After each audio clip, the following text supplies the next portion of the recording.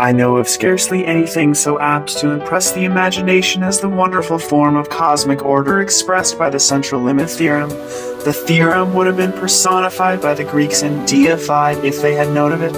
It reigns with serenity and a complete self-effacement amidst the wildest confusion. The huger the mob and the greater the apparent anarchy, the more perfect is its sway. It is the supreme law of unreason.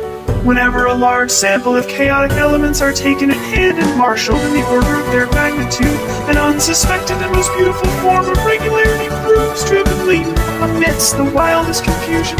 The huger the mob and the greater the apparent anarchy, the more perfect is its sway.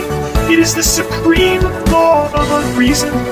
Whenever a large sample of chaotic elements are taken in hand and marshaled in the order of their magnitude, an unsuspected and most beautiful form of regularity proves to have been latent all along.